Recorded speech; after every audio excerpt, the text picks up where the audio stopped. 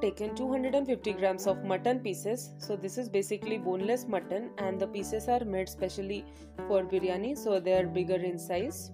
We'll transfer it to a bowl. Now we'll begin with the marination process. So first goes in 1 tablespoon of ginger and garlic paste,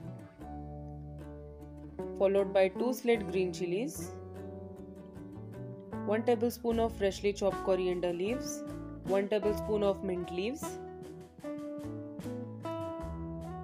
a juice from half a lemon. Okay, and we'll give it a mix. Now gradually we will add 2 tablespoons of curd. So make sure the curd is at room temperature and it is not cold. Followed by 1 teaspoon of turmeric powder and some salt to taste. So we need to add 1 tablespoon of garam masala. So it adds a really great flavor. And we'll mix it nicely. So make sure each and every piece of the mutton gets coated by the masala well. We'll cover it now and rest for about 15 minutes. The mutton have nicely rested for about 15 minutes, so add 2 teaspoons of oil to a pressure cooker. Gradually add the marinated mutton pieces. So basically we need to cook this mutton. Okay, so this is done.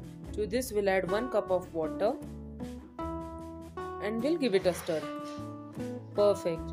So now we'll close the lid of the pressure cooker and we need to cook it for about 7 to 8 whistles on medium to high flame. We'll start making our pulao. So add 1 tablespoon of oil to the pan. Once the oil is hot, we'll add 1 tablespoon of caraway seeds of shahi jeera, followed by 1 to 1.5 onion which is sliced. So we need to saute this onion till it turns into a nice golden brown color. Okay, so this is done. To this we'll add half green bell pepper or capsicum and followed by half a tomato sliced. And we need to saute this for about 30 to 40 seconds.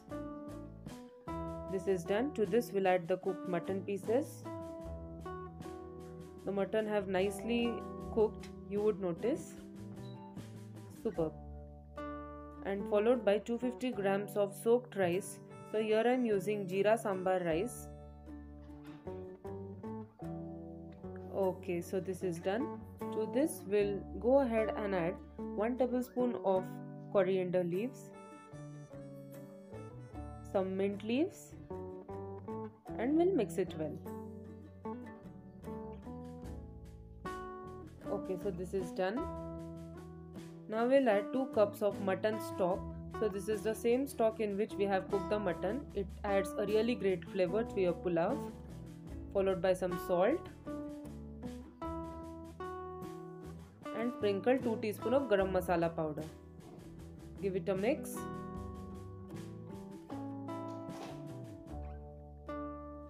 Okay.